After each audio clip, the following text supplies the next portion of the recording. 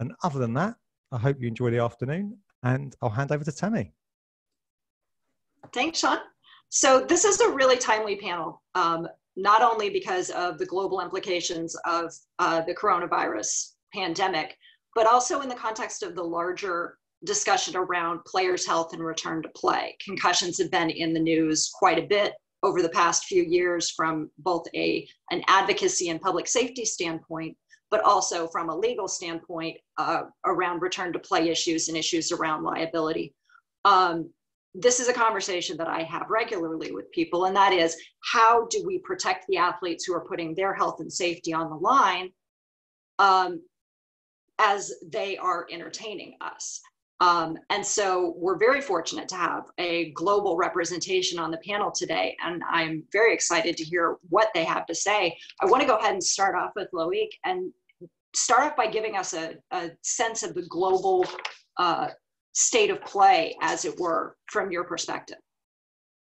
Well, as an organization, first, I wanted to clarify that we do not negotiate directly the return to play protocols and collective bargaining. What we've been involved in, though, is like gathering all information we could on like our membership and also our different stakeholders, and try to make sense of the scarce information we have, being like medical implications or legal implications.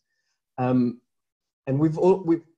our bottom line was always to make clear that the duty of care cannot shift because there's more risk at the moment. It has to stay with the clubs, with the employers, with the organizer of the competitions. So starting from there, basically, we've had to build from scratch, just the same as the other stakeholders. So we spent a lot of time in various meetings and trying to put like all guiding principles that I think Brendan will touch upon afterwards, and give documents and advice that enable our constituency basically to critically approach whatever protocol we will present them to come back to play in a safe environment. So as you can imagine, as like we're a global organization, it's very fragmented what we've seen. From like very high level to the very bottom measures in some countries, where I guess we will elaborate a bit later, but you have to face situations such as England or Germany, where it's rather highly professional, and then you go to another side of the world and you're dealing with athletes having to accept food packages during the crisis. So then it makes you wonder under which conditions are they going to come back to play, and under which conditions is it going to be negotiated as well. So yeah, to summarize, very fragmented, and trying to give like a critical angle to our members to properly assess what we are proposing them. That's fantastic. So in the context of that, Brendan, given the reasoning around the principles of duty of care owed to players, how do we take an evidence-based approach to this? How are you all approaching this from a global perspective? Well, I think there's been two key pieces of knowledge at a macro level that we've had to get our head around. And I would say that in our time, this has probably been the most difficult issue we've had to deal with, because we've had to try and understand a public health crisis, a player health crisis, and an economic crisis simultaneously, and then make two very consequential decisions in a very short period of time. Do we stop playing, and then when do we resume? And what kind of economic readjustments do we negotiate?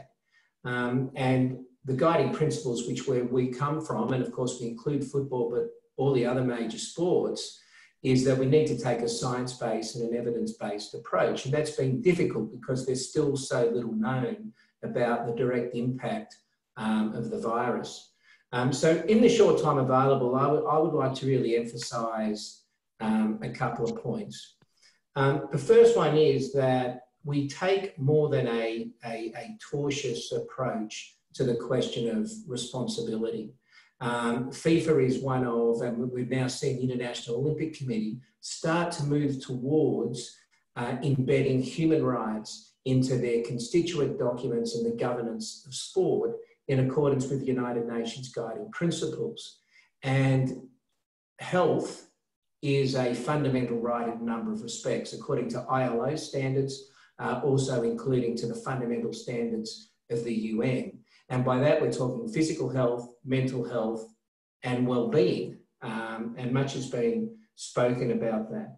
This means that the sports bodies and the employers need to be aware of harm that they could be causing, harm that they could be contributing to, or harm with which they could be directly linked. So it's a much broader notion of risk than what we would look at through the strict basis of causation, say from a tortious point of view. The way in which a sports body can approach that is they need to undertake on an ongoing basis what we call a due diligence. And that is to obtain all the relevant facts, not just about players, but also the families and the other people with whom the players are coming into contact, in order to then be able to make an informed assessment. Now, what does that actually mean? It's difficult if we look now, the second aspect, what I'd like to emphasise, that's the process. The second is, what are the particular issues when we're dealing with COVID-19? If we look at most of the protocols today, they're very much focusing on social distancing. They're focusing on preventing the spread of the virus, and then some form of isolation or quarantining process in the event that the virus is contracted within the group. And there's various ranges. Some are talking about a complete quarantine hub of a league, some of clubs, what level of testing is required.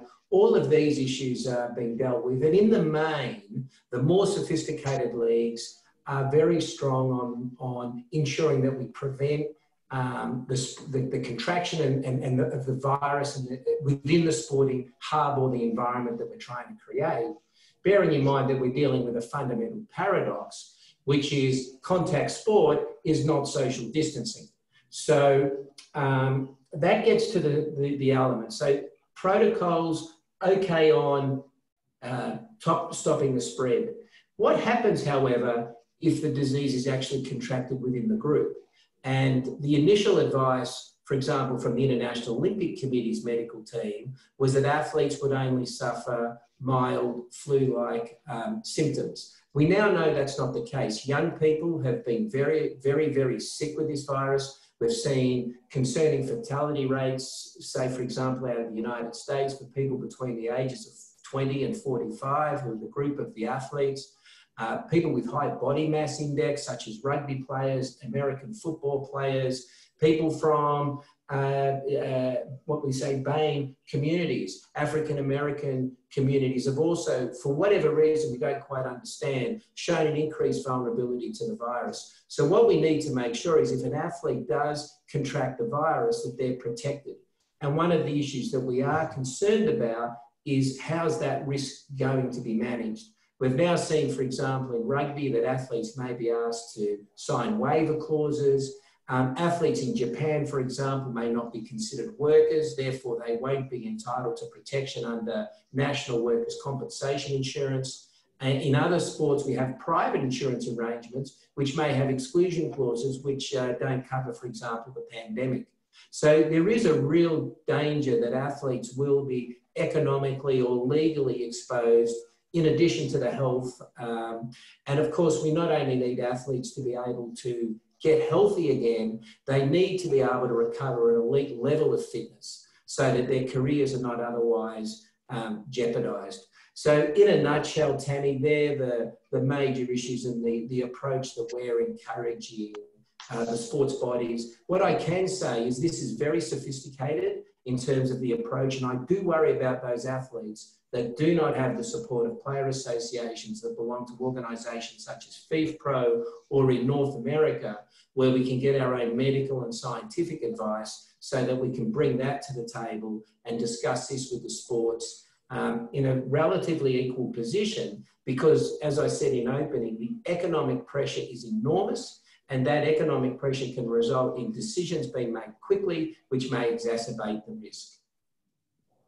I think those are great points, and I have about 72 follow-up questions that we're going to get to. But I want to go to Mark next. And in the context of what we've heard from Loic and from Brendan on the global perspective, how then do we talk about balancing the risk of harm, the reasonableness of harm and what we should look at with respect to that responsibility. Well, what I think Loic and Brendan, on behalf of their organisations, have started to bring forward is what is that sort of mutually acceptable, or at least mutually manageable, risk associated with return to play. And what they're trying to do is make sure that when we're talking about reasonable risks, and the Bundesliga have said, you know, they can't guarantee 100% that nobody will catch it. What they're talking about is return to play with medically justifiable risk of contracting the virus. So governing bodies know it's not, they can't completely get away from it, but at least what we've got FIFPRO and World Players Association doing is trying to give a framework for discussion about what is the appropriate level of risk and type of risk that can go, that players could be exposed to when they do return. But one of the big problems, and I'm sure we'll come back to this, is we don't have any, there's a complete lack of unequivocal advice about the spread of COVID-19. So it makes it extraordinarily difficult to put these protocols in place. So when we're talking about it being within a legal framework and what is reasonable in terms of returning to play, it's very difficult to say whether or not players are safe. And as Brendan has already alluded to, the different levels in contact in different sports are important. And even in some relatively low contact sports like netball or basketball, you're still incredibly close the entire time. And what we don't seem to have is a very robust level of scientific evidence to explain about what is an appropriate amount of interaction, even in non-contact sports, and in particular, what is an appropriate level in the heavy contact sports like rugby or American football, where contact is required for the game. And I'm sure many of you will have seen Dr. Anthony Fauci's interview last week, where he just basically said American football and, you know, by analogy, codes like rugby are near perfect for transmission of the disease from your face to your hands to your clothing to someone else's clothing and then onto their face. The other thing that's been interesting as well, the British government's advice on all of this, and other governments and sports bodies have talked about this as well, as about shared equipment. But almost everybody isn't treating the ball as a shared equipment. Right. So where it's talking about other bits of equipment, it's saying wash your hands, wash the equipment, then you can pass it on. Clearly you can't do that in ball sports. There are ways you can reduce it. You can, every time the ball goes out of play, you can produce a clean ball, but nobody seems to be talking about whether the ball can transfer from hand to the surface of the ball. And obviously balls have different textures and different materials that they're made of. Mm-hmm. Cricket's come out and said you can't spit on the ball, but you can use sweat. But then the Australian Institute for Sport have said don't use sweat either, because we don't know if it's transferable through sweat. So again, it's just every step of the way we've got either vague or conflicting evidence about what we should do. So when it comes to the two key legal questions, we know that duties are going to be owed. Duties of care are going to be owed in this situation because we now know that coronavirus is out there. We know that it's transmittable when playing sport because of the close interactions that people will have. So the issue of duty of care is probably not going to be live in the vast majority of jurisdictions.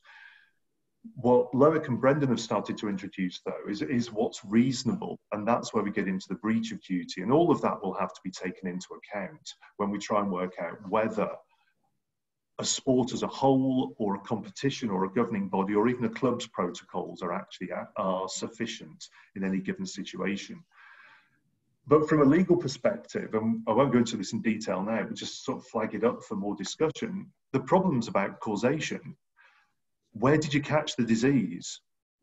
And you don't know, unless you've got these completely isolated bubbles, like Rugby League in Australia talked about potentially completely isolating everybody, or maybe even playing on an island. Unless you've got that, you don't actually know where you might have caught it from. So you've got to be able to have the contact tracing as well, because did you catch it on the way to the stadium, at the stadium, whilst you were playing? Did you get it from your food delivery? Did somebody in your household, have they contracted it and passed it to you? So from a legal perspective, the causation issue is absolutely key to all of this, and it may need developments in the law in a number of jurisdictions. The closest analogy I can find in the UK law would be how they've dealt with industrial diseases like mesothelioma, where nobody knows where you breathe in the asbestos that led to the mesothelioma. We're talking about potentially being in a similar situation there. We don't know where you actually caught the disease from. Again, more follow-up questions I will have to that.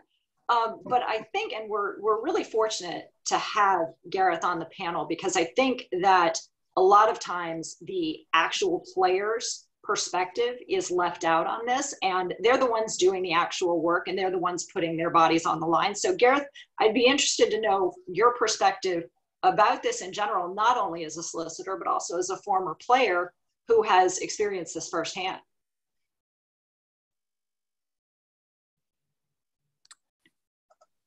I'm unmuted, sorry, slightly strange. Probably better muted than unmuted. I've been fascinated with the panel. I've been fascinated with our previous conversations. And one of the key things, and you've touched on it there, that becomes really, really interesting to me is the complexity of all of this. And for people who are listening, we obviously had a discussion briefly around the foreseeability of harm, but yet we don't know what that harm is yet. There's no scientific evidence. We're going through the pandemic as we sit and speak. Dependent on the quality of leadership in any given jurisdiction, some people are quite clear and comfortable with what the particular course is, even where they're up to with regards to the pandemic itself. The challenge for me sometimes with these things is, like you say, you naturally get introduced as an ex-player, but the decision-making process and the challenges that each player faces with regards to making an informed decision whether to return or not. And obviously, where I've been quite fortunate is you make that transition into having a basic understanding of some of the legal terms around causation, foreseeability, which, let's be fair, when you're dealing with players, is not remotely in their vocabulary in most cases. And they need people they can trust. They need people they can trust. They need people that can simplify the message. And obviously, I'm a huge advocate of both Brendan and Loic and FIFPRO with regard to that. In coming to the topic of the duty of care and the return to play, even that is a vast subject. And in preparation for the panel, as I'm sure lots of people have been doing over the last couple of weeks, every day there's a new protocol, every day there's an updated report, and you read it and you think, well, hang on a second, I'm actually no further forward than I was 3 to 4 days ago. And the reason I say that is to try and counter being a lawyer now. I said, I think I need to speak to some current and former players with regards to what their thoughts are, and also people that are working in clubs. So we can talk about each step in isolation. So we have phase one, which is a return to play, and possibly the reasons that sit behind that. And I think everybody can understand that. And I think Brendan touched on it, that for me, you would like to hear definitive leadership saying that one of the primary returns and reasons to return is economic. That's the immediate aim, is that the economy has been so heavily affected by the lockdown, if you like, and that there's a desperate need from an economic point of view, given the threat to the survival of certain sports, clubs, leagues, everything that goes with that, and then the obligations around media, broadcasting, and all of those different elements. But even within the economic element, I still don't think you can move away from the player voice. And that's kind of what I'm seeking. And if people were to say to me, and different people have had different conversations so far, where they would say, what's the utopian lesson that we're going to learn from COVID-19?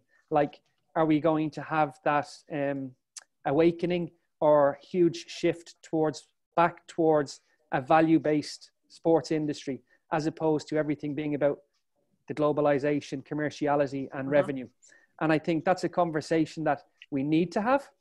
And I think that it should be very much at the forefront of people's minds, because what we have seen is that despite sport, the wealth and revenue associated with it, it's still never enough.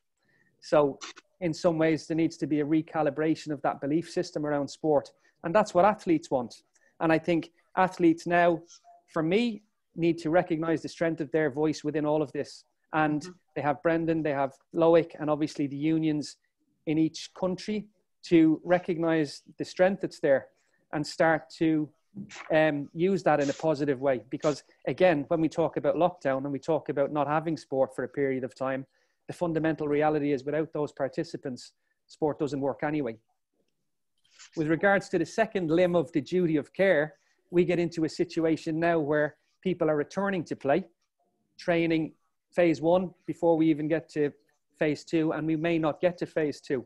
But within that phase 1 return, you have a duty of care which is slightly different to what Mark spoke about. And that is, players are being asked to shortcut what would be a normal pre-season preparation to return to play.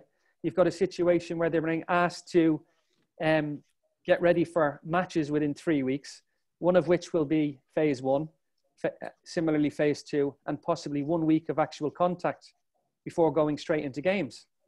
And that's an incredible ask for anybody, because what will happen, irrespective, is you're going to have broadcasters and media judging those players, as they always do, from the comfort of their sanitized backgrounds and in their world returning to revenue and being paid for talking about the game, without there being that balanced view of the reality for the player. And I think that's important as well, that there's going to have to be a balance and a strength where people say, well, no, hang on a second here. We've had 3 weeks. And I think that's one of the things that setting definitive dates for matches returning in certain jurisdictions, obviously it's not set in stone, and there is a likelihood, hopefully, that a balanced decision will be made if those dates need to be pushed out a week or 2 weeks.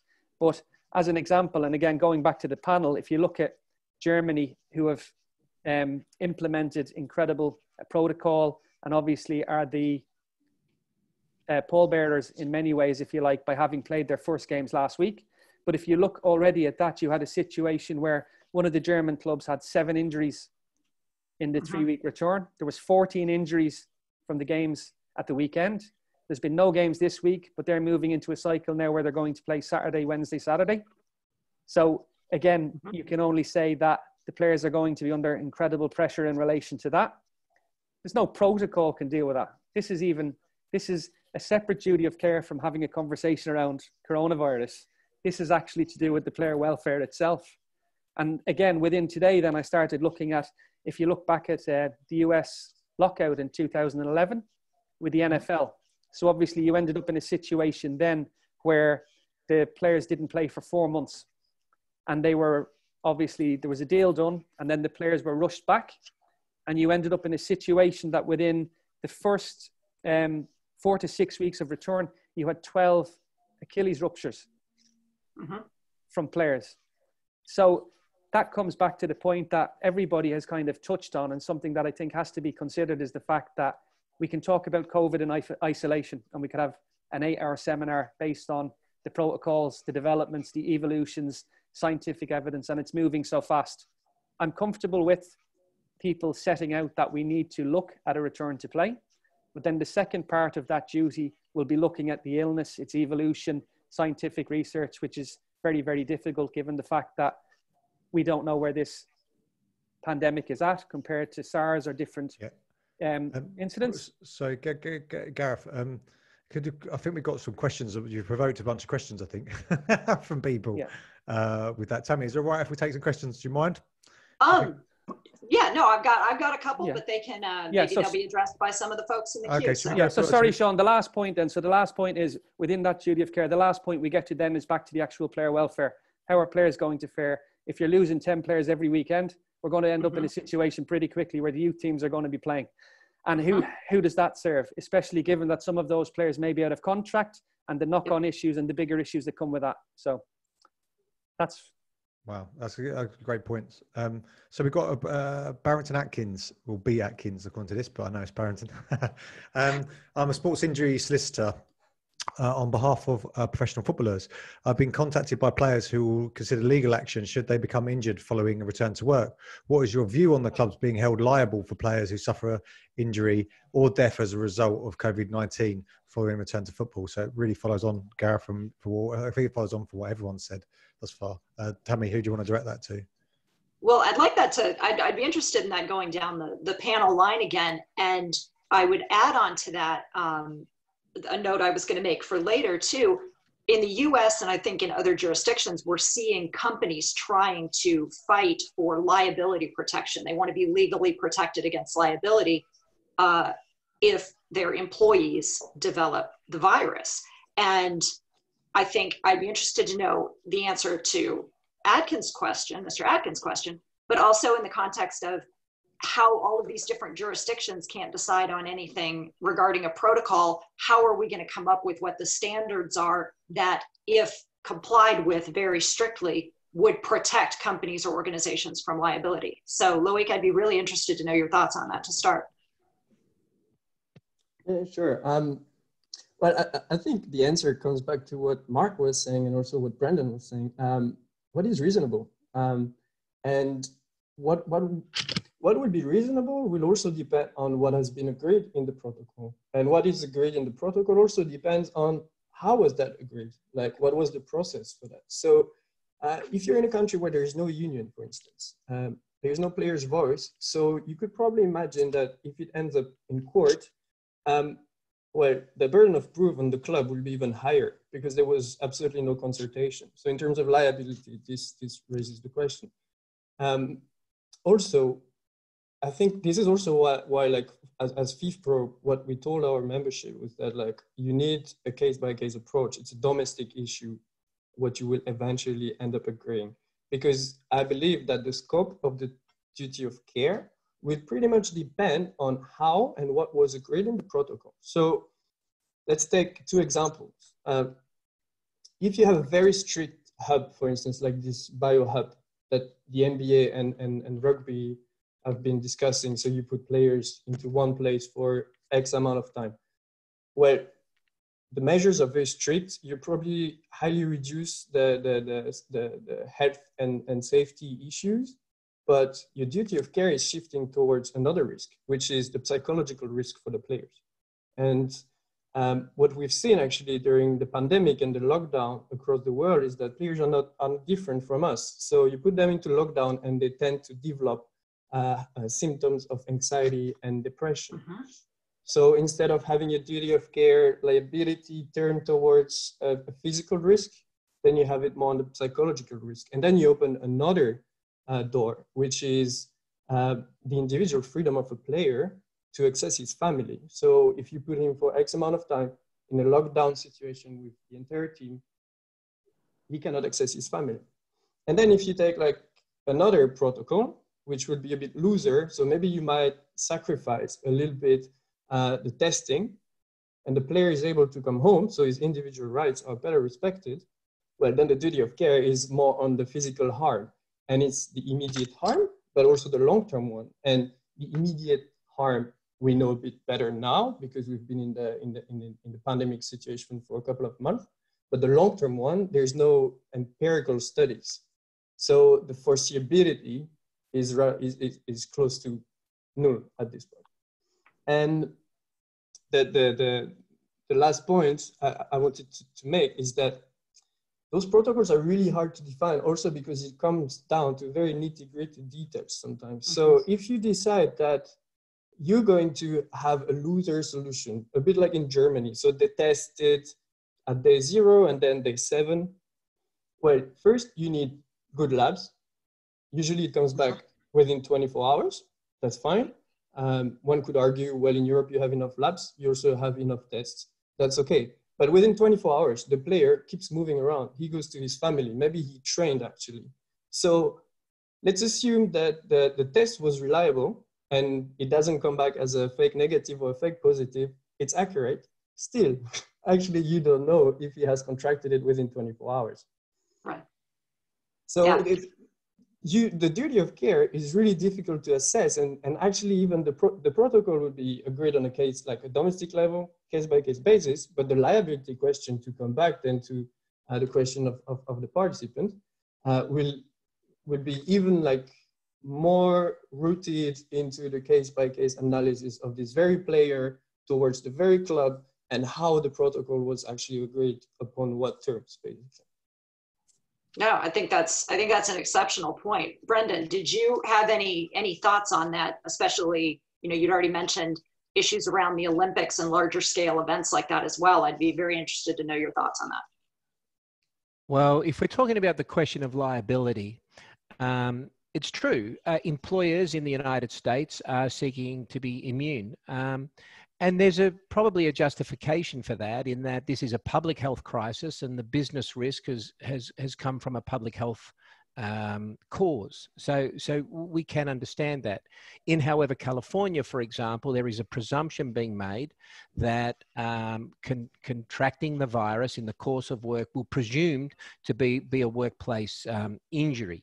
So we still won't even have a consistent statutory regime within one country, let alone on a global basis. This is not new for athletes, Tammi. It should be aware that many athletes struggle to be recognised as workers. Even in some jurisdictions, such as where I'm originally from in Australia, athletes are excluded from workers' compensation legislation. And so the protections have been privately and collectively bargained for a long time.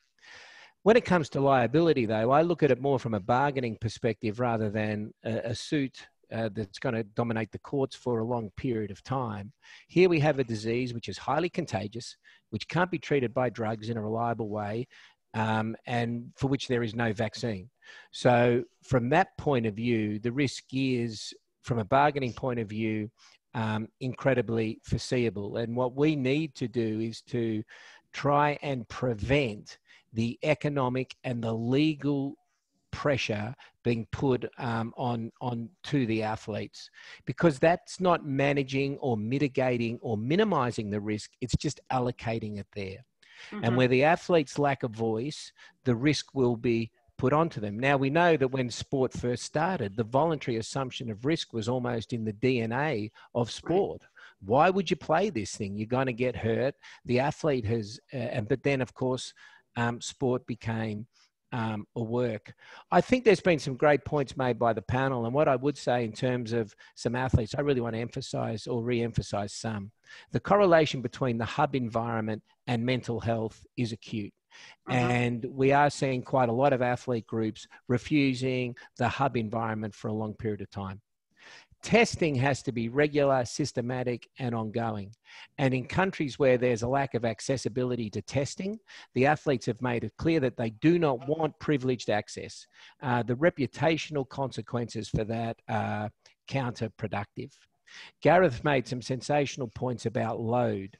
And one of the key principles that we're emphasizing is that the usual player health and safety protocols that would apply, and I've seen some questions about concussions or questions around a whole variety of issues, including load, they must also apply. And that is a really important issue that needs to be emphasized in the negotiation. And then the final point I would put in as well is every athlete is indeed different, and every athlete is entitled to a voice. And so one of the really important issues being bargained in a number of countries is, should an athlete have the right to opt out? If an athlete forms the view that the workplace is not safe, and it may not just be because of the athlete's personal health, but it may be that he or she has an infirm relative or a grandmother or a young child. We had one example referred to of a young child with respiratory illnesses. Should that athlete be entitled to opt out because it's not safe? And if so, what are the economic conditions of that opt out? These are the types of issues which are being worked through. But the overwhelming consensus we're getting from the athletic groups is, hey, we're not going to hold out forever over this. We need to be able to manage this risk. We do want to return to play. The question is, you know, where do we get the risk balance right?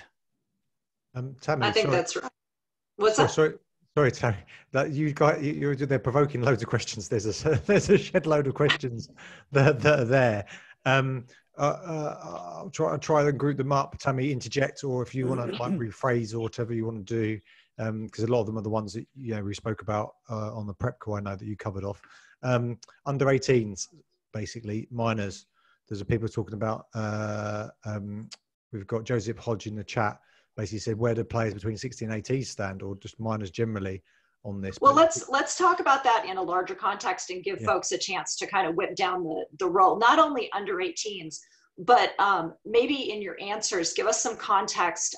We see in the press that there's this, and I take it personally because these are a lot of my friends, you should take a pay cut, a real paternalism in the way that players are being demanded that they do this, as if all of the players playing around the world in any sport are all making millions and millions of pounds and euros and dollars every week.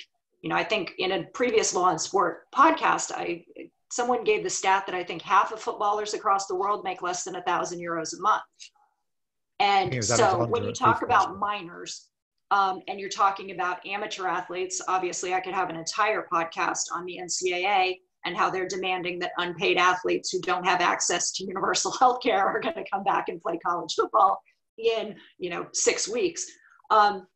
So let's do a real quick touchdown on issues around minors, issues around amateurs, with context around players that are just not making millions of dollars per week. So Gareth, I'd actually like you to start with that, if you wouldn't mind. I can, again, even within a question, we could end up, when you break the questions down, so we talk about the return to play and we go back to the economics of this, right? The immediate priority around return to play is economic, getting players back to play to satisfy broadcasting contracts, be it behind closed doors, all of the different conversations. And again, even within the panel, how we're moving around with all of the conversations. So within the list of priorities, people have started rightly to ask the questions now around what happens with regards to the under 18s, what happens with regard to amateur sport, and in some cases now the governments or authorities, associations who are taking their lead sequentially are in a position where they're saying, right, we're looking at that now and then we're going to come back to you with regards to the potential return to play. I think the challenge as a panel is, even within the questions we're being asked, is that they go off into another sphere. And obviously we talk about going off into different tangents about the earnings, and then we talk about the contractual points, and we can talk about the potential injury points. But I am less concerned, because amateur sport to some people is they live for it and they can't wait to be back playing their particular amateur sport. With regards to the under 16s and under 18s, be that in a professional or in an amateur environment as well, there's different challenges there at the moment. I think the focus is starting to move to that. But if you look at how we've had the evolution of this pandemic so far in the footballing context, which is what you said, is it's quite slow, because we had government in the UK, for everybody, coming out initially and making vast sweeping comments that footballers who earn a certain amount of money should be giving that money to charity because of the issues around the NHS. Wholly wrong as far as I'm concerned, and kind of atypical of the leadership we've been dealing with in this country, where there's no clarity, and the lack of leadership has actually thrown up far more questions and challenges than countries that you would say are the example of best practice at this particular time. That's what makes every conversation bigger than that pandemic, because we're still going to be dealing with those issues. Where the association stakeholders and the unions have been quite good is that they have sought to lead, and I think quite proactively, with regards to when games will be cancelled, when leagues must be coming back, and issues around European competitions, the integrity of competitions, and fundamentally everybody's desire that those be finished correctly by the games being played. Now, again, even within that, we have European countries that have taken different decisions already, France, Holland, and again, that's another topic, another day's conversation around that. So I think the immediate priorities we can focus on, discuss and deal with, but there are naturally going to be slippage or new issues around amateurs. We have a situation in Ireland at the moment where they're going through a situation where the domestic league is the only league, I think, in Europe. Even Moldova came back with a plan to return this week, where the return to play hasn't been formalised and the plan put in place for that to happen in Ireland. But that hasn't stopped people from the amateur game standing up and saying, well, what's the protocol going to be, and when can we look to return as well? So I think it's sequential with regards to, we've seen the Bundesliga come back. Now there's plans for other leagues and dates with regards to potential returns. And then I think there will be a natural gravitation towards looking at amateur returns. But again, I don't envy anybody that has to deal with all of those things, because they're by no means straightforward. Sure. And I mean, you make a great point about all the jurisdictional issues. I will never remember the name of the golf course, but I know there's a golf course that splits England and Wales. And I think you tee off in Wales on 4 and putt out in England, and they don't have the same protocols on social distancing, and that's the home nations. Mark, I'd like to get to the issue about the minors and the under 18 from a legal perspective. When you talk about assuming that kind of risk, how do you have this discussion about people assuming risk on behalf of people who cannot legally assume it on their own?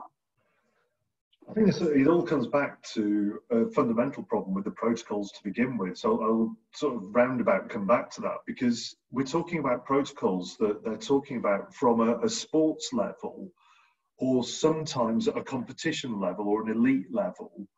And Gareth's already highlighted it could be very different at the amateur level.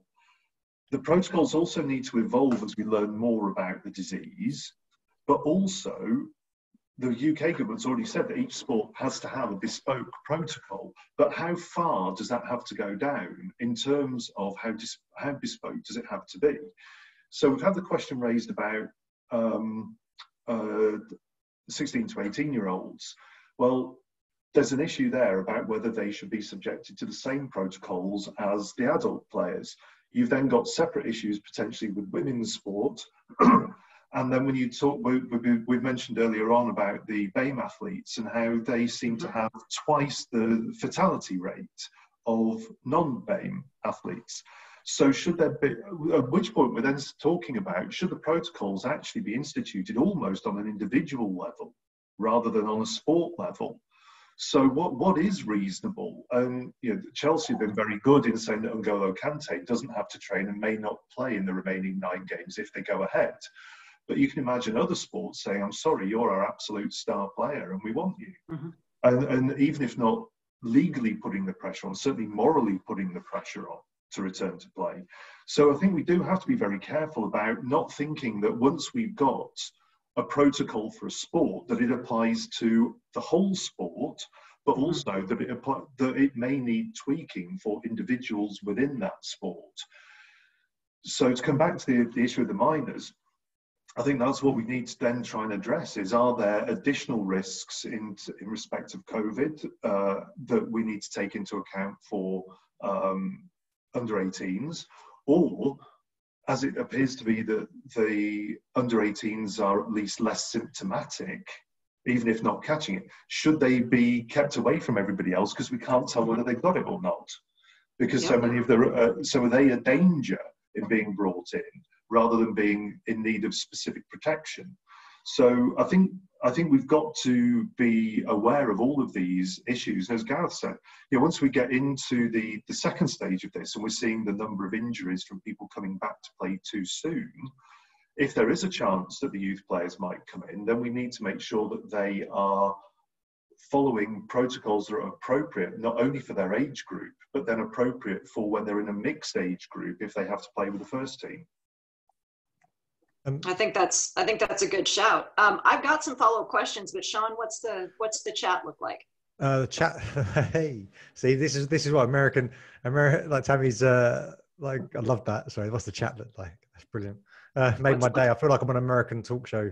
The chat looks like, that's as close as I'm going to get to being an American talk show. The chat looks like Bill Draper made a point following on, I think, really from what Mark was saying. On the knock-on effects and bigger issues touched upon is surely the integrity of a competition. The integrity of the competition is integral and is not one that should be compromised no matter the circumstances. Do the panel feel the economic financial pressures is leaving governing bodies and leagues in a position where they are compromising the integrity of the competition just to protect their financial position? So it's kind of related in the sense of this eagerness to get back and reliant on youngsters. You know, is there other things that are being compromised as well as people's safety? Is the integrity of competitions also being compromised? Well, I've got, Brendan was nodding at that, and I'm going to go to him and ask him to, if possible, incorporate in your answer how, or just your thoughts on the future of the Olympics in that kind of thing. Because if you're talking about a large scale multi-venue event, you know, in the context of that question, what's the future for those kind of large scale events of purely, quote, amateur athletes? Well, I think with the Olympics and a global multi-sport event of that scale, it's mind-blowing at this stage to just contemplate negotiating a protocol at that level. Like having had my head in a domestic league, we aren't even really seriously looking at the Champions League. If the Champions League or I was speaking earlier today with people about the Asian Champions League, that'll involve a hub, be it in who knows, because I was going to say Singapore, because months ago Singapore was being congratulated for its response. Now it's going through a second wave. So the notion of international long haul travel, because the pandemic is going to be at different phases for a long period of time, and the concept that we can negotiate to the level of detail on a global multi-sport level, what we're presently trying to do sport by sport, I don't think we have the capacity or the knowledge to do that yet. That doesn't mean we can't have an Olympiad in July 2021, but a lot needs to occur. I agree with Gareth. We're coming back to play so quickly, not for social reasons, but for economic reasons. And sports which primarily have a social purpose, they are under less pressure in terms of trying to manage this risk and get the balance right between risk and recovery. On the question of integrity, I actually think it falls into a similar category. It is a balancing exercise at this point in time. Some of the feedback we had, for example, last week from the International Cricketers Association, Mark made the point about the ball. We might laugh about that. That is a real life issue in cricket. A spitball, which is illegal in baseball, is a work of art in cricket. And so therefore, in rugby league, for example, in Australia, they've gone to one referee instead of two. What's going to happen to a player in a concussion protocol who not only needs to leave the environment and go and get tested because we don't have the normal testing availability within the hub, that person goes out, goes into a hospital, goes into an area where there's a high level of high level of incidence of the virus, and can that person go back into the hub, or does that person need to isolate for 14 days? And if so, what is the impact of that on the integrity of the competition if that person would otherwise be fit to play and happens to be one of the most important players in the competition? We're going to be dealing with all sorts of issues. We're going to have, normally you'd have in brackets after a team is selected, Sean Cottrell, injured, Mark James, suspended, Loic Alves, quarantine. We're going to have this unusual situation that we've never been through before. Why did I get injured? Because you're a fighter. I'm a fighter. That's right. Never give up. So Tammi, this has provoked so many questions. I'm concerned we're not going to get through them. So perhaps, like you did, direct it to one person. I'll ask the question, you direct it to whoever you think's best placed. What are the possible implications that a player in the English league may face if they refuse to attend training, play games due to the pandemic, breach contracts, fine, etc.? That's from Param Sampat. Well, I think, Loic, I'd be interested to know your thoughts on that, because again, we've talked about it already, but there are going to be athletes that make the decision in their best interest, in the interest of their families. I mean, I have an immunocompromised family member, and I haven't left my doorstep but a handful of times because I'm not going to take that risk. How do you look at that from a breach of contract perspective? I think Mark will correct me because I'm not like a common law expert, but my understanding of it is that for an employer to ask you to come back, the conditions have to be met to ensure in good faith that there is no basically unforeseeable risk, right? So if a player now, that's what we've seen with the Watford player, Troy Deeney this week, if the player is actually bringing reasonable arguments saying that he's going to put his family at risk, here his young son who seems to have like breathing disorder, I believe there is no breach of contract. FIFPRO's position would be actually to defend them if they decide so. Then where open questions will remain at this stage is, and this we see in Swiss law, could you actually, as an employer, argue no work, no pay? But this is not a sanction. It's like suspending services on both sides. What is quite clear for me is that a player must not be disciplined because he has reasonable doubts as to the return to play requirements being met or not. Okay, Mark, did you have any follow-on on that? The UK government's advice has said so far that you can't be forced to go back to work if you feel that there are reasons for not doing so. So I think it would be a very unwise PR step for any club at the moment to be contemplating sacking somebody when we're still in an unknown position as far as the protocols, whether they work or not, are concerned. I mean, we're just as likely to find that by the end of next week, we don't move to step 2. We're actually stopping all sport altogether because the quarantining is not working. So I think until we know that all this is working, we can't just assume that it's fine. And I think that any player at present refusing to play or train, they'd obviously have to be able to be keeping fit in their own way. But I can't see them being in breach of contract for quite a considerable time yet until the safety can be much more highly guaranteed than it is at present. Tammi, the only thing I'd say there, Sean, sorry to jump in as well, is it becomes really interesting. You've got 2 parts to this now as well. And again, Loic and Brendan would be very acutely aware of this. You've got education and communication. Because I think what tends to happen, you get a subtle media pressure, which again is moving towards, we want to get back playing football, we need football back.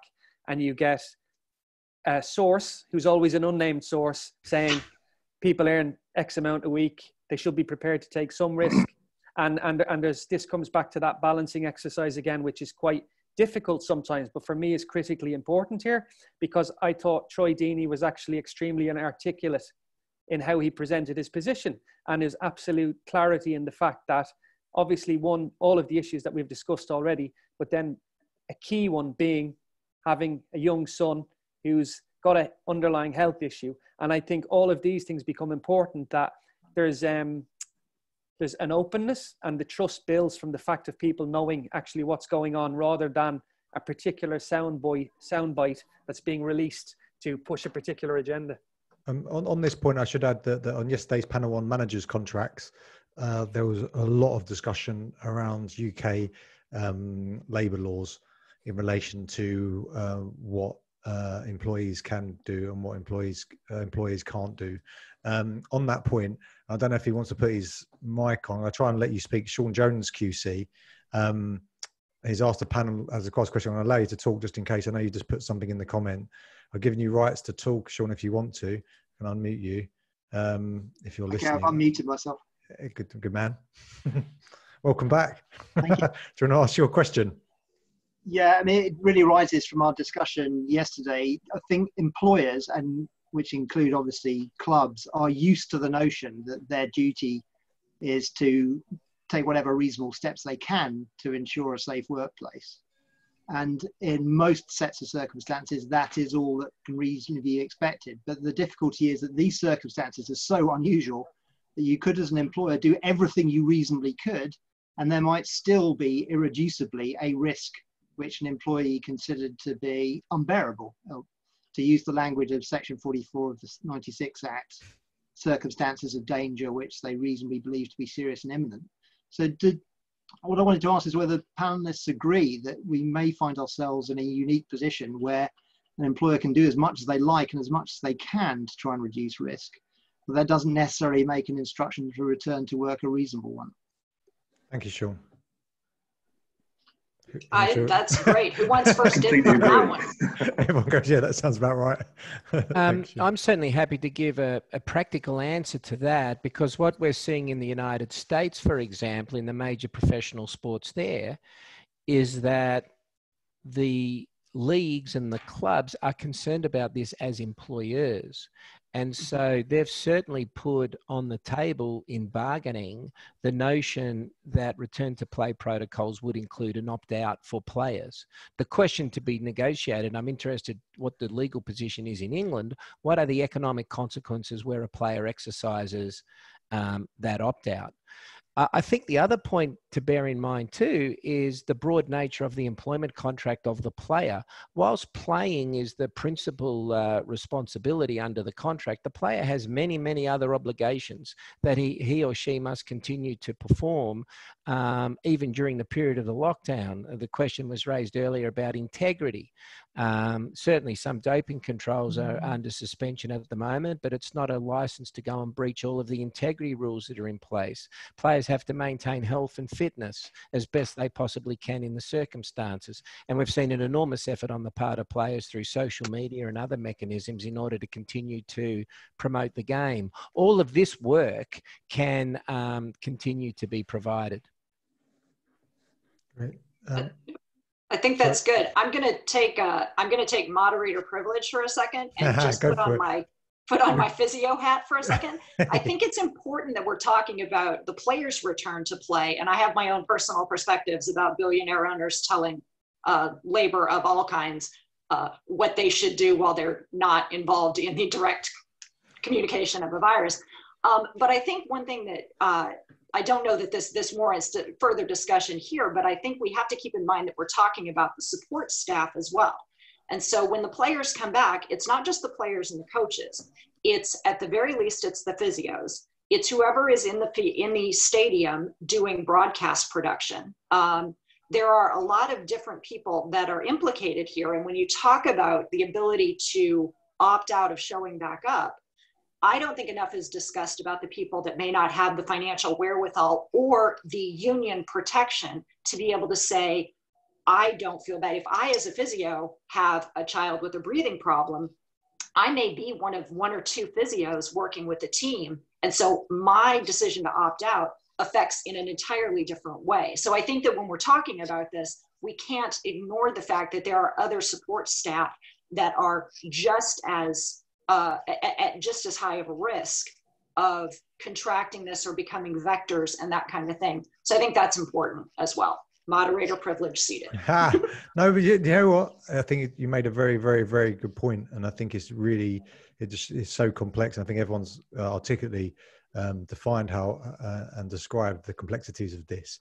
It's a mess. And anyway, we'll come on to questions because there's some really, really good ones. Yep. So we try and go rapid fire. Just gone conscious. We've got 25 minutes left, and I'm concerned that there's so many questions that we may not even get through them all. So Alexander Roach, I'm so. Please God, someone help me with names. We're going to go with Rojas. By the way, just in case you haven't always mentioned this, because it makes me feel better. I am dyslexic, so please forgive me, and I'm from London, so that means that I'm ignorant of how you pronounce anyone outside London's name. Alexander, I've permitted you to talk if we can hear you. I'm not sure if you would like to ask your question. I'll give you a couple of seconds. If not, I'm reading your question out, and I'll leave you there in case you decide you want to. He's still muted for what it's worth. No, he's unmuted now. There we go. There we go. Hey, can you hear me? Yeah. All right, it's Rojas. Tammi got it right. Thank you. It sounds much better the way you say it, I can assure you. The way it should That's be. okay. My comment is basically what I typed for you. It's the MLS here in the U.S. has proposed a World Cup style tournament for all the clubs, which is 26 clubs, and basically going to put together almost 1,100 people, and they're going to have testing protocols and whatnot. But players have the option of participating in the tournament or not. So it kind of raises the question whether some of the players are going to be subject to being in breach of contract. I know we've talked about because of the virus, they shouldn't be in breach of contract, but conversely, if they're not getting paid, is the club also subject to a breach of contract? So it's an interesting dilemma, and how it's going to evolve is going to be novel, I guess, for everyone. I'm not sure. I think that's a good point. And for people who don't know how the MLS works, I shouldn't even say the MLS. It's one of my least favorite glitches, just MLS. you're not talking about the typical team ownership structure. The system of MLS is a single entity system. And so the decisions made by MLS for their players are different from the system that the EPL would be making, wherein each of the different clubs have that decision difference. So who wants to do the one answer on this? Who wants to take it? No one? I can try. Yeah, go for it. Go for it. I mean, I agree with the idea of the opt-out, and that it raises a lot of questions, but I'm not really comfortable with the opt-out as a general principle. Even in a league like the MLS, you have big discrepancies between like high earnings and low earnings. So what you could argue is, what is the value of a player's freedom to choose to return to play or not in such setting? And then if we globalize the question, and we kind of come back to your question of the integrity of competitions as well, because to me, this is connected. The duty of care didn't stop during the lockdown. What we've seen in a lot of countries is that players didn't have enough money to put food on the table because they had to take pay cuts. Sometimes they were not even paid, or they were put on furlough, but they didn't have employment contracts, so there's no furlough. So if those players are being told, we're coming back next week, no matter the conditions, they will. Plus, but here we're quite far away from the MLS question, I'm sorry, but the issue is, if they don't come back, the clubs will actually deem that they are in a breach of contract. And this is where we should kind of get a bit away from our Europe and / Anglo-Saxon centric vision we might have sometimes. What we see is that a lot of players, they do not have access to any dispute resolution system that works. So the opt-outs, yes, but we really have to look into the details of it, because not every player is actually equal towards the risks, even the economic risks. On that point, we're doing a project, I'll put in the chat group, consultation on dispute resolution in sport and in relation to COVID, and we're bringing together working groups from all over the world to look at this. And one of the issues that's come up, we've got a psychologist who's on there, clinical psychologist, talking about the welfare issues. And we had a call this morning, and primarily it was about access to effective dispute resolution. On that point, one of the consistent questions, and forgive me for not coming to you individually, but actually, so Sean, yep. Just one other point as well. It follows on from Loic talking about that being us having too much of an Anglo-centric view. Is in many countries, of course, they're not employees; they're self-employed. And that raises a whole host of other issues that once we take it outside of that European, North American bubble, you've got a completely different idea of what a contractual relationship between the player and the club is, which throws a whole host of additional problems in there as well. And on that, on the related point, it is in this whole, again, this is Brendan and Loic, it's your sweet spot about the employment relationship and unionisation. We've got one question from, and maybe I'll group them to make it quicker. Ajith H, it says, what are the remedies available to play if he doesn't play? And I know that we talked about that a little bit on yesterday's one on manager's contract. There's also another question on the same thing. We've got one on head injuries. I think we should, Tammi, we talked about it before. Let's allow 10 minutes at the end for that, I think, if that's okay with you. Well, I'd also like to make sure that we have enough time to talk about the implications of the women's game, because absolutely. we've been talking about a variety of different deals, but return to play when on underfunded leagues. Okay, well, again, I think it relates to the contractual point as well, in terms of, Sean, just while you're talking then, so obviously we talk about the panel being about the duty of care and the return to play. And then when you move on to the contractual issues, and the fundamental reality of the industry we're dealing with is people are either going to take a proactive, holistic view to dealing with all of these issues, or they're going to look at it from a point of view where they will see an opportunity to cut costs. So we talked about the black swan, or we talk about the things that have happened, and we're talking about a lot of different conversations at the moment again. And this isn't me taking a militant player welfare position, but I'm just saying it's a consideration that there will be conversations taking place now with lawyers where people are saying, how can I terminate the contracts? What are my grounds for doing so? And Loic's point is really, really good with regard to the fact that it's going to take any player that long to bring an action to the necessary judicial body that we will have moved on, so we can then look at taking. So there's a power struggle and in relation to how these things are going to evolve as well. And you've got a really, really difficult situation in Europe with regards to that, because you have, as we all say, the focus will naturally gravitate towards the top leagues. But when you move down UK, you have the EFL as an example, where you've got League 2, League 1 and the Championship. And people will talk about the integrity of those competitions. But fundamentally, there's also an opportunity where the stakeholders will seek to recalibrate the power with regards to who's in the ascendancy and how we can rebalance that scales, be it through salaries, be it through employment rights, be it through contracts. And obviously that varies on a great level as well across the world, which is again the separation of models, be it collective bargaining agreements to actually how the contracts are dealt with. So duty of care, absolutely, which is where we're at. But I think there's a whole host of other issues that people are conscious of already, but will obviously develop and move on over the coming time. So essentially it's all well and good having a contractual right, but you might not be able to enforce it or do anything with it because of the time it takes to do it. Tammi, I'll hand over to you to go on to the next point, and then we'll come back. So we've got 20. Oh, my maths is not good. 17 minutes left. So so there's two major points still to cover. Then let you take the next part. We'll try 5 minutes. We'll reduce 5 minutes to the head injuries and how this fits into others. And then there's a bunch of different points being made, and we'll just do rapid fire responses. That's all right. Yep, that's good.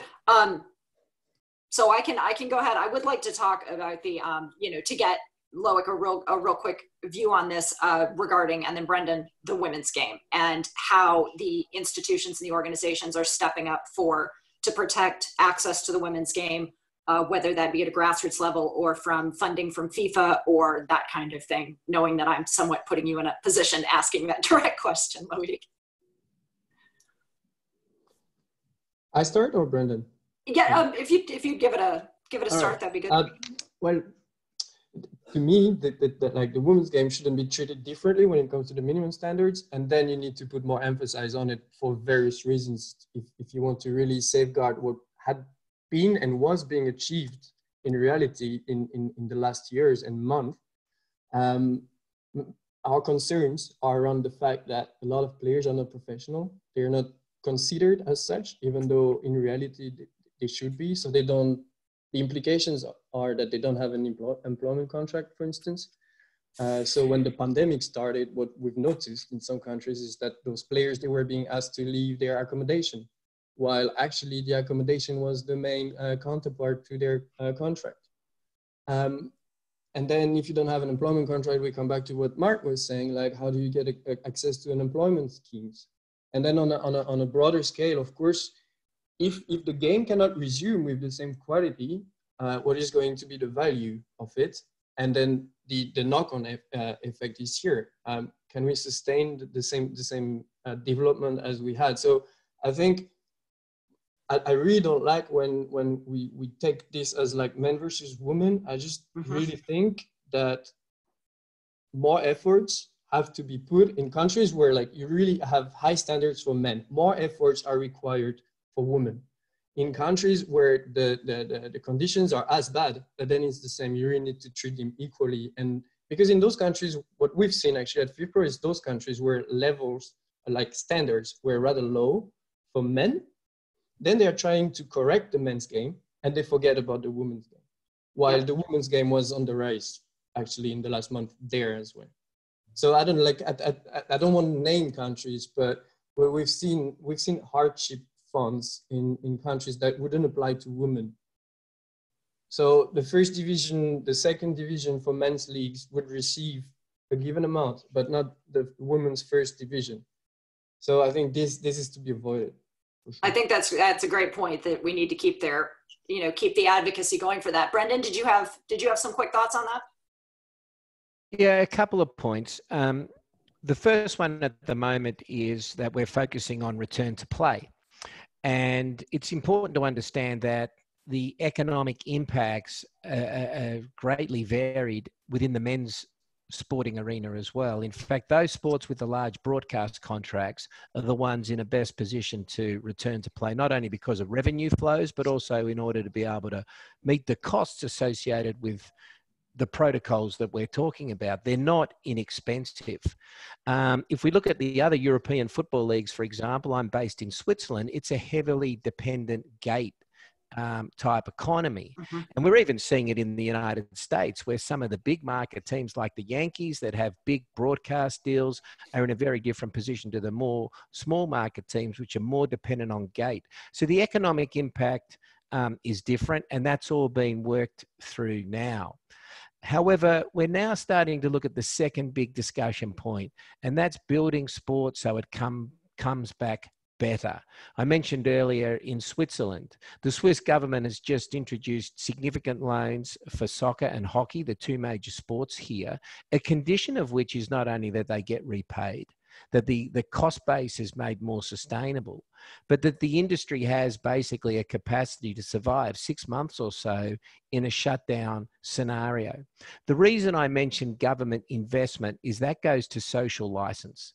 And any sport which is contemplating rebuilding better has to be absolutely cognizant of that social license. And that will uncategorically involve treating women equally and girls equally and building a major footprint for women's sport. So I actually believe the opportunity will be very strong. I think there will be great demand. I think that demand will not have been destroyed by the close down. I think it's there. I think there's a great opportunity, and there's much more flexibility in the cost base so that investment, if strategically made, can bring a much quicker and faster return on the women's side of the equation than it can necessarily on the men's side of business, which has got inherited structures which will be bleeding at a very, very significant rate. I did some simple maths once that thought that, you know, if FIFA wanted to make women's soccer the sport of choice for women and girls around the world, by matching the prize money scenario, they would go very, very close, just around the World Cup, to competing with the Women's Tennis Association in terms of economic benefits to soccer players against what is currently the leading sport. That's a very small investment for a sport like FIFA to make, which would actually give it a strategic stranglehold on the post-COVID-19 sports world. That's fantastic. That's wonderful information. Sean, how are we on the questions? Or should we? So we've got. I'll just go through them. We've got what options of relief. This is from Aquilibi, I believe. Akiaye. I'm sure I should have turned your microphone on. Would have been better. What options or relief would be available to a player who gets injured or infected with COVID-19 in course of return to play, though he or she is out of contract by the end of the season? Would the responsibility for his or her recovery be taken by his or her present club, or in the case where he or she has already signed a contract with another club, such as the contract is affected, what is he entitled to? Great question. I mean, that is a great question, because we're seeing it with the push to get back to play before June 30th, because then players, I mean, that implicates the loan schemes, that implicates players that have already sold on to different clubs, that kind of situation. Loic, you were nodding and smiling. Do you have a quick thought on that? Yes, because this is a topic we discussed even out of the COVID crisis. Like, how do you pass on actually this medical obligation once a player got injured towards the end of the contract? The reality is that it really depends on the domestic legal level, basically. So I don't have a global answer. What I can say is that the player will be in a better position if this happens in a country where there is actually a medical scheme. So the universal coverage that the state can ensure will remain. If the player, he or she, is crossing a border and those two countries have none of that, it doesn't look really good, actually. And we've had that in really sad situations where players became disabled, and the reality is that very often it's really hard to obtain damages in those situations. Yeah, I would think that. We got a next question, Sean? Serhat said, Serhat Yilmaz, who was speaking yesterday, said, Gareth made some excellent points, but the question remains, who is responsible for protection of minors and amateur athletes in the current situations? Are the minors or amateurs the responsibility of unions? Well, I think the question there is, do the minors have union representation? I mean, in the United States, they don't. If you talk about youth sports here, they don't. If you talk about college sports, the NCAA has fought legally to prevent them from being able to unionize because they don't want the workers' rights. So I think unless anyone on the panel has anything more specific to say, I think the answer is no, that they don't have that kind of protection. That's quite concerning though, isn't it? Because again, yes. Because you think, again, the economic pressures, and particularly we've seen, players become like the essentially the savior of the family in people from lower socioeconomic backgrounds, right? And that pressure to return, as it would do to, but particularly for a youngster whose family are relying on them to get the big contract. So Joseph Hodge says under 18s are members of the PFA. Yeah, sure. And to be honest with you, he's beaten me to it.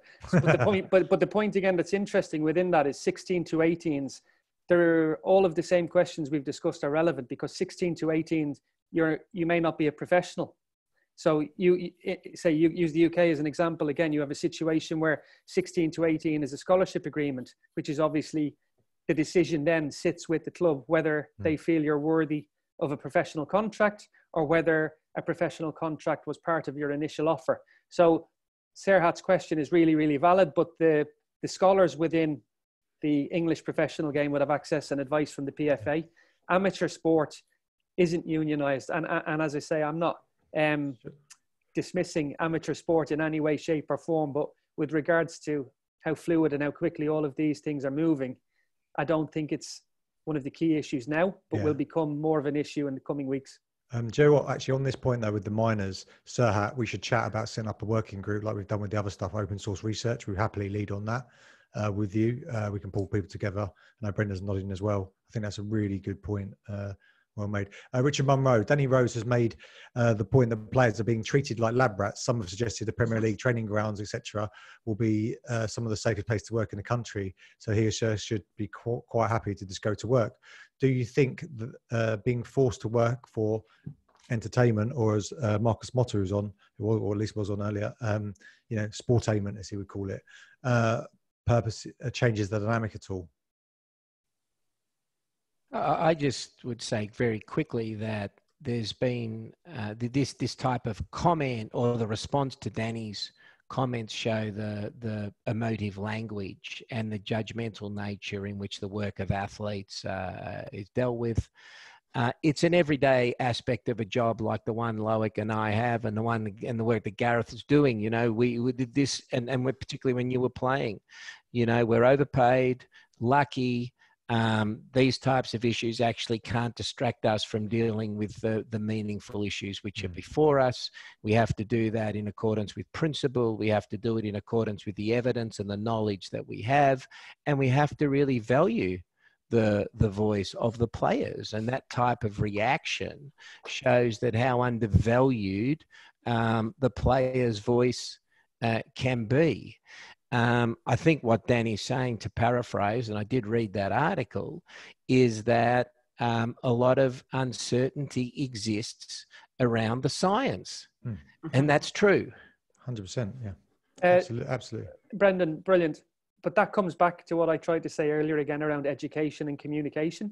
And this is the point, that on any given day, you may have, if Danny Rose, and if you look at, there's different panels and people will no doubt discuss racism and diversity and how the players became empowered and started to shift the narrative around that before the breakdown or the lockdown. And again, that language around what Danny Rose is, he's perfectly entitled to be able to express his views, especially if someone asks him them. What you have then is we've spoken for an hour and 26 minutes about a host of issues, and somebody may take a 90-second segment of something that somebody has said and look to manipulate it and use it in a particular way. And this comes back to the strength of the player voice to be able to not disregard. You have to obviously treat all of those comments with respect, but as Brian Clough used to say, sit down and have a discussion. I'm willing to listen to your opinion until you agree that I was right. And I think that becomes one of the issues around that as well. And I go back to my point, but that's one of the things that I look forward to seeing more, is that the players being well within their rights, given their health. I got, like, only on a small level, Sean, a comment, the French player that ended up in a coma and was close to death, and then thankfully recovered. And I received a message to say, well, at least that's good news to show that the players aren't in that real danger. So they should be able to return to play. So again, you've just got that education, communication, and understanding around these things. Michelle Varoka made a good point, basically saying, is this an opportunity when we're doing screening? Those of you know her, she's a huge sort of athlete welfare advocate, that they could be basically look at, her words were, opportunity to combine health screening with anti-doping screening, etc., to save money. So at the same time you're doing, one thing, why not do many? Not sure if that's more of a statement, I guess, or something we can just. I think that's a good point. Mark, do you have any thoughts on that? And maybe just incorporate something about privacy in it as well. Data privacy coming from this could also be implicated. I think what Michelle said, I think, is absolutely valid. That we've heard for years that football is under-tested in terms of doping. Yet they're now saying that they're going to be testing people every day, every other day, once a week for COVID. If they can do that, they must be able to do other testing as well. Maybe not with quite the regularity, but if they've got the money to throw at COVID testing, then it's clearly there to be able to do anti-doping testing as well. And I think they're going to struggle in the future to justify the fairly low levels of testing that they have in certain sports when they've been prepared to throw as much money as they have at buying new equipment to be able to carry out these tests. Simply to try and play 9 games this season. Well, I think it's an extraordinary view. Like we're dealing with a nasal swab as opposed to a blood or a urine test, although, and we're talking about risk management. Now, here we have an imminent risk that you're being asked to work in an environment to contract a virus which is highly contagious, we can't effectively treat, and for which there's no vaccine against a statistical anti-doping threat. When we're talking, for which the players have signed up to all the protocols. So, there's a good phrase that was mentioned to me the other day by Matt Graham, who I'm actually sitting in for, our head of legal and player affairs the other day. He's not very well at the moment. I think we're all just exhausted, but he used the phrase integrity creep. And I think it's a great phrase that in response to some of these issues, how can we get more access to the private information of the players? And one of the things we haven't spoken about is how the broadcast could be transformed, and the more access the broadcasters will want for the players to make it entertaining when we don't have a crowd. There's all sorts of issues around that, but I think we have to be really careful about well, creep is creepy, but we have to be very careful about the expansion of it. And I would have thought that would just undermine the trust. It's something Gareth has spoken about, that we're trying to build in an uncertain playing group to get them to return to play with confidence. If that was put on the table, I would reject it. Tammi and panelists, are you happy to stay on for a bit longer or not? Have Sure. you got to shoot? Guys, are you all right to stay on? Because we've just got some questions and 2 people have put their hand up. One of them is Michelle's. I probably misrepresented her question. She's going to tell me off. And not looking forward to that. One of the things I was going to ask, we had the COVID panel on football, and Alexandra from FIFPRO spoke about, so eloquently actually, about the lack of trust. And I've been having loads of conversations, as you would imagine, in organising this conference. And the repeated thing that's come up is a lack of trust players have of the ownership of football clubs. So particularly on the point of reduction of wages, and I know we're talking about return to play, but this seemed to be a critical moment when you were talking about creeping and just giving up powers. It's not like before this happened, it wasn't as if football was in a state of really healthy governance globally. It wasn't the beacon of good governance. There was pockets of progression that was being made, and not to say there were people who were terrible, but it's not as if it's a highly regulated market that's got risk and compliance processes in place, etc. At this moment in time, then when players have been asked to do so much, or the risk is going on to them, doesn't that bring back into the question of do you trust the executive to make sure they're making the right decisions? I'll start with that. You absolutely do. I mean, in the case of the fit and proper person test has left something to be desired for quite some time. And so I don't at all blame players for resenting the fact that folks who have their money parked in, the Virgin Islands are somehow implying that the athlete should be taking the hit for this. Yeah, I think that. I think it's just because interesting because I was trying to make the connection between the lack of financial transparency and just general other, you know, fundamental principles of good governance, where you know, again, if you're going to say, hey, we're in this together, let's do it together, then you want everyone to be transparent as possible.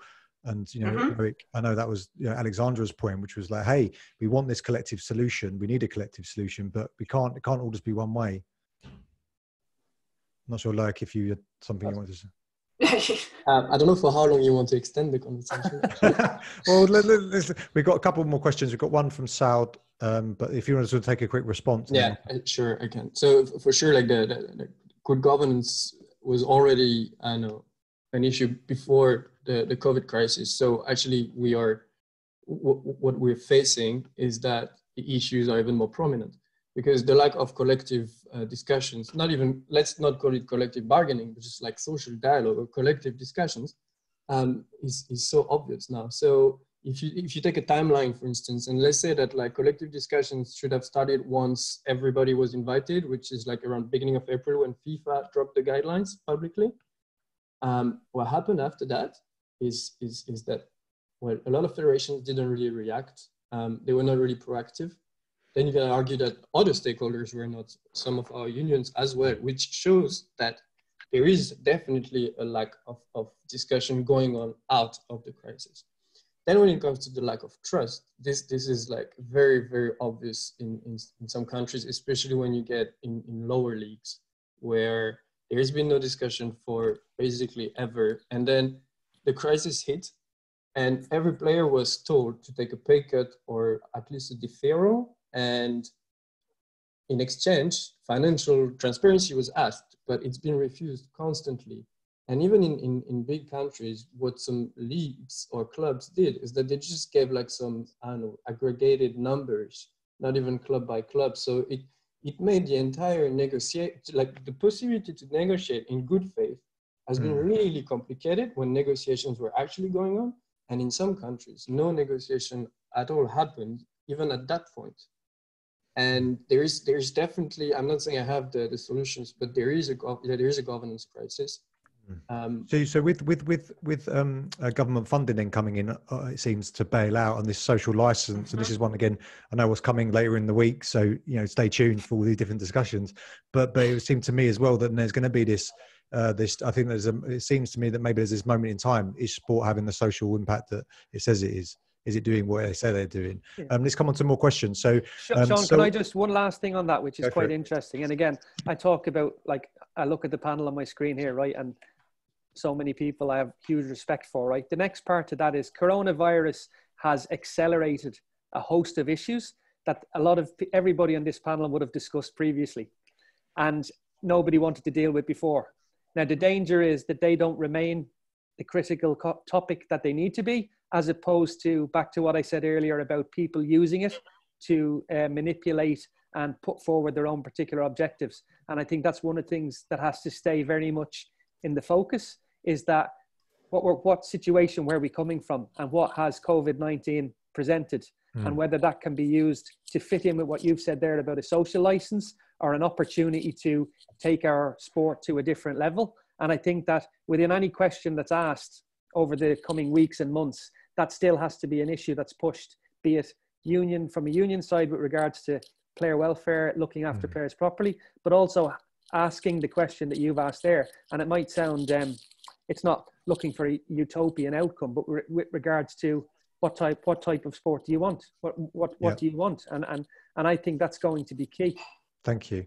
So there's a. I may really quickly. Yeah, go for it. I think I will hand over to Brendan actually, because the governance issue, one could say that it's the governance in football is better than most sports in the world, and football is actually in a way better spot. So there's been collective discussions on the global level. We've been involved in many of them. But then when it comes to other sports, because you have players in different sports, there is close to nothing happening, to be honest. Question from Sold. Loic, well, I'm going to paraphrase because you mentioned the specific clubs and or at least specific areas, so I won't be so specific on this. But I think it's an interesting counter view is also what happens for the clubs who are struggling financially, essentially, and players are using this as a reason to breach contracts and to move on to other clubs in other countries because they see it as an opportunity to terminate because they're saying that you're using them. I don't feel safe to return to work as a tool. You know, like in most things, we can't I think it's fair to say you can't discount that not everyone behaves impeccably at these times. We've seen this from owners of football clubs. I'm sure we're going to have the same from players and other people. Any views on that in terms of, you know, it goes both ways, essentially? He says, who's going to protect the clubs in that environment? I'm seeing that everyone either doesn't disagree or agrees. So I think, yes, that's okay. That's an excellent point. It's an excellent point. Okay, great. Okay, and we're going to cover it no doubt we'll cover it in other points, and particularly in the COVID one that Brendan's going to speak on in a couple of weeks' time. We'll have some further research on that as well, in terms of with the Sports Law and Policy Centre with Michele Colucci.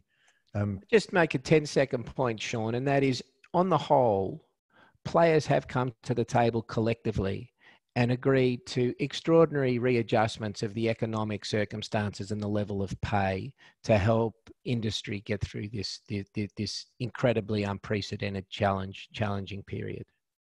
Okay, thank you. Right, Christopher Flanagan, really quick question, and then we're going to have to give 5 minutes to the concussion point and neurodegenerative diseases elements in terms of, let's just have a quick, short, non-COVID almost, but what's going on in that space.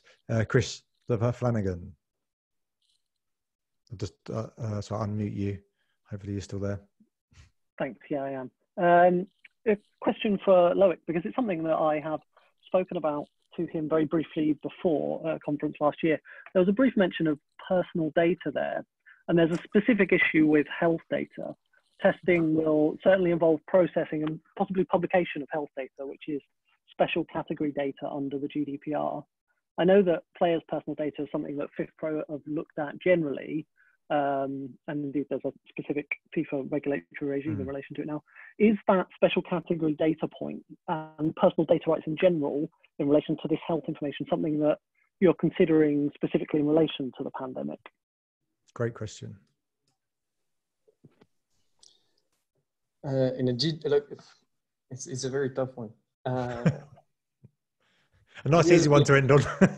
no, it's okay, actually. I'm just trying to scope it. So if you take a GDPR approach, since it's actually like the standard that everybody knows, but you also have other highly standardized systems in California, for instance, or even in countries such as Argentina, whatever. I think you need to keep this multi-layer approach. So like for sensitive data within the framework of being processed within the framework of the employment contract. So can the player return to play based on this medical data? You could argue that there's a contractual and legitimate purpose for the club. Then of course the question is going to come much more complicated to answer when those data are then sensitive data are being shared with other clubs, because maybe other clubs want to know if the other team is free from the virus, and then when it's going to be released publicly. So you could also include that in a return to play protocol, that clubs have to enter into discussions with their players, because I'm pretty sure that in a lot of EU countries still, this is not contractually agreed at this point, like, you know, the pathway of sensitive data. That was a great answer, by the way. But in a short period of time, that was a pretty robust answer. Like I said, you really thought it out very well. I'm very impressed. That's really good. Michelle Verocan, quickly, and then we'll come on to the concussion, stroke, neurodegenerative disease, and injuries point. Michelle, I'm unmuting you. Hopefully we can hear your wonderful voice. Thank you, Sean, and thank you, panel. It's been a really great discussion, and the reason for putting that little Tinder box question out there, well bitten, Brendan, it really is about the exploitation. I'm really concerned about the exploitation of this situation when it comes to duty of care, because the second part of my question was about, you know, there should be consistency, because as I see it, the anti-doping officers that are turning up around the world are using self-declaration. So if self-declaring that you're symptom-free is the way forward to give people that close access to players, but we're not doing that with players themselves, it seems illogical. But the medical data management is a huge issue when it comes to duty of care, and the exploitation that goes on the exchange of that data when it comes to the transfer market is something that really does need to be addressed. Thanks, Michelle. That's more of a comment, but it was lovely to hear from you anyway. And thanks for that. It was thought-provoking. I like the term tinderbox. Tammi, I'm going to hand over you to try and deal with in a very short period of time with just so concussion, head injuries in. So, yes. That small topic. So, what's going on? CTE, discuss. We got a question before the panel from Adam Pendlebury asking about, and he specifically cited Steve Smith, the Australian cricketers, being allowed to continue to bat after taking the blow to the head in the Ashes in 2019. And he asked if the current framework is fit for purpose. So in the context, since COVID is obviously a more urgent, well, I shouldn't say urgent, but possibly more temporally, viscerally urgent matter right now. In the context of concussions in return to play, do we have a robust enough return to play system that we can piggyback the COVID onto, or is the head injury issue still such a pantheon of madness that no one really knows what to do? I don't know who would like to take that first. Well, I'm happy to introduce it, given how hard it's been an issue for us. And for example, the National Football League Players Association probably has the biggest medical department of any players association in the world, and it's the sport which has the acutest problem in terms of concussion. It's a unique area. It's funny that it came in cricket, because we probably think there's two areas where the athletes shouldn't really have a say. Okay, might sound crazy. Absolutely equal agreement on the protocol, but not on its execution.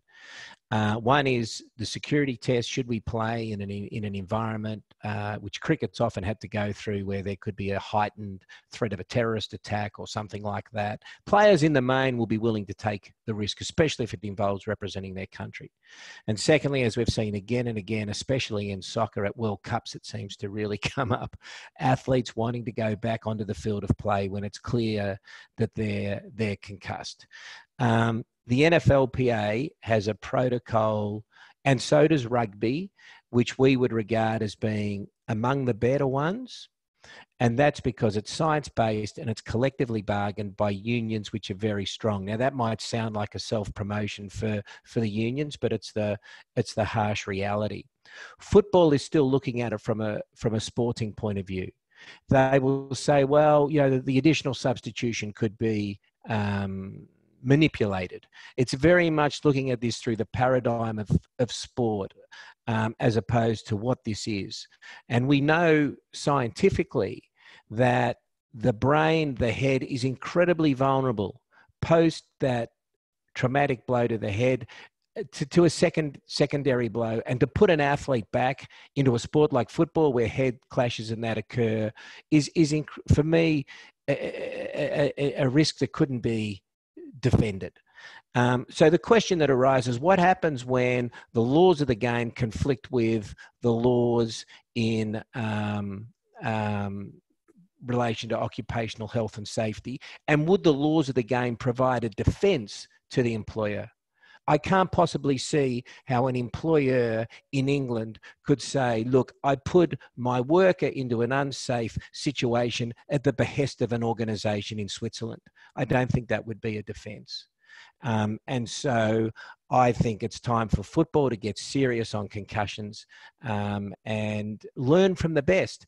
And rather than take this defensive approach that we see again and again, maybe to pick up Gareth's point earlier, what can we learn from COVID-19? Let's embrace this and lead. Let's make football the safest sport. That's a competitive advantage for football at a time when mothers and fathers are worried about their kids getting hurt. Make it a competitive advantage, but if you're going to make it a competitive advantage, you've got to walk the walk as well as talk the talk. Well, I'm not sure. I think that's quite a good way to end. I think actually. I was going to say, give that man a round of applause. Let's do this. Change the world. Let's go. No, but I think I think that ending on positivity of what can be done if everyone comes together. And I think there is some, we shouldn't be too harsh about what's going on in the world. I think there's a lot of people trying to do the best they can with whatever skill set they've got or resources they've got. I think most people are actually aligned on that. Different people have different, as Brenda said, paradigms of how they and viewpoints of how they come to it. Thank you so much. That was awesome. Tammi, you're an amazing host. I knew you would be. So I feel well, you gave me a great team to work with. Yeah, exactly, Joe. I feel this is as close as I'm going to get to being a football manager or something. I feel like I'm picking an all-star team every time at the moment. So I'm like, yes, that was another good panel. No, thank you very much for sharing your wisdom and thoughts. As I always say, and I'll keep saying it, we don't pay anyone to speak. Everyone here is based because they're experts in their field and they can represent a stakeholder viewpoint. They're knowledgeable. The amount of time that people give up for these things is just incredible. If you actually knew how much time people give up, I mean, these are busy people and they give up so much time. Likewise, for everyone asking the amazing questions, that causes an enrichment. If we can, address the knowledge gap, then we're all moving in a better direction. Thanks to everyone who's taken part. As I said, we've had 85 plus speakers over the next over 22 sessions. Over the next 2 weeks, we had 40 countries who tuned in just yesterday to be part of this, and we've seen that from the number of discussions and questions we had. I don't know about you guys. My wife's doing an amazing job looking after. I've got two young kids. I mean, honestly, she's the unsung hero for the last month. Tell her I said hi. I mean, unbelievable. And they haven't come in once. It's incredible. Normally I see a Batman appearing. I don't know about you guys. I'm going to grab a glass of wine now and then take over with the kids. Thank you all. The recordings are available now. Zoom has been a pain to give people access to. I'm not going to lie. Is you think if you've registered you get access? No, you have to register again. So what we've done is just today in rapid time we're setting up a page on LawInSport that's going to have all the videos, so anyone who's registered can get access to it. With this one in particular, we're going to put it on YouTube just because it's such an important issue. So we'll send everyone the link because I think it needs to be shared because there's some real such an important topic right now. Please give me a virtual round. Well, not give me a round of applause. I haven't done anything, but give everyone else a round of applause. They're awesome. You're awesome. Let's have a great weekend, and we'll come again next week with some more discussions and questions and that. And again, carry on the discussions online, on Twitter, wherever you are. Thanks, guys. Really appreciate your efforts. It was impressive. Thank you. Well done, Sean. Yeah. Great to see everybody. Take care. Have a great weekend. Stay safe.